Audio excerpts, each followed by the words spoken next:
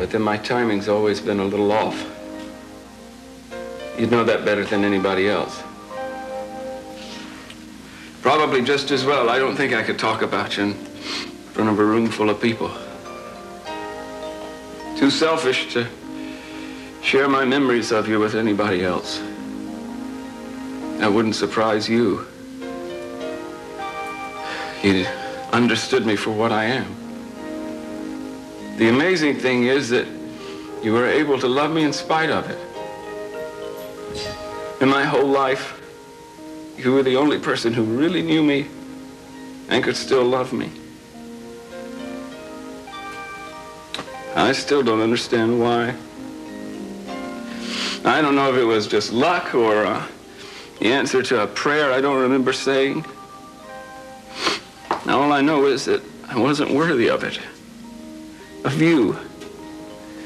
So maybe if I can think of it in that light, I'll be able to be thankful for having you as long as I did. I know that's what you'd want, what you'd try to do in my circumstances. So for your sake, I'm going to try not to feel bitter or cheated. I'll try to remember that you were a gift I never should have received. I still hold your image in my mind, except for scar memories of a love you left behind, dancing in the candlelight, holding you with all my might. What a world when we were on, till I turned and you were gone. I don't want to let go, even though I ask, and I can't face the past, though the truth will do me good. I gave all that I had, and I've got nothing to show. It's no good. I can't do it your way. It's not in me to just accept this. Try to forget the bad and remember the good. All I can think about, all that matters to me, is how much I want you back. I'd give anything in the world if I could have you with me again. There's nothing I wouldn't do or give or swear to if I could close my eyes and see you standing there when I opened them again. I'd even give up hating the ones who took you away.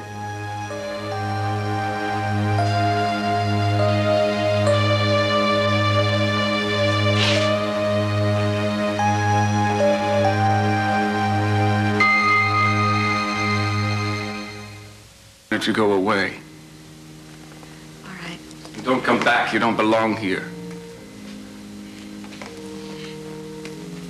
Believe it or not, Mason, I'm really sorry that this happened and that you have to go through this. Oh, I believe it, Julia. You lost a potentially lucrative case because of it.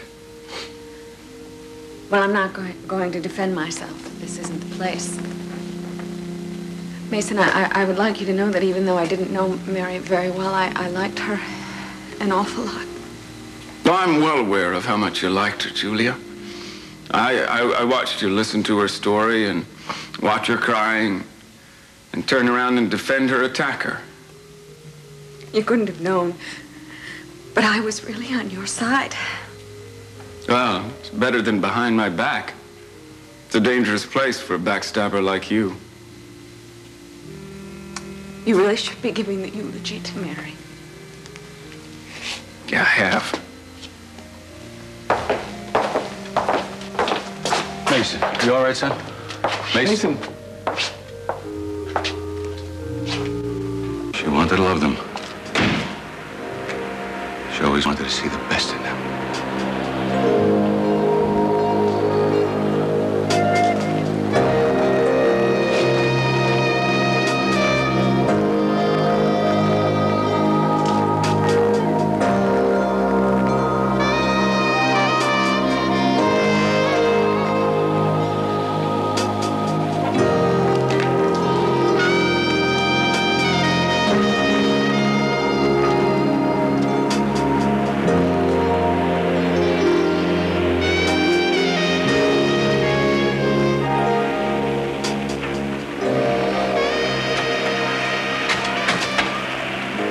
See the sign? No one's supposed to be up here, mister. It's not safe. You better get down there. You all right?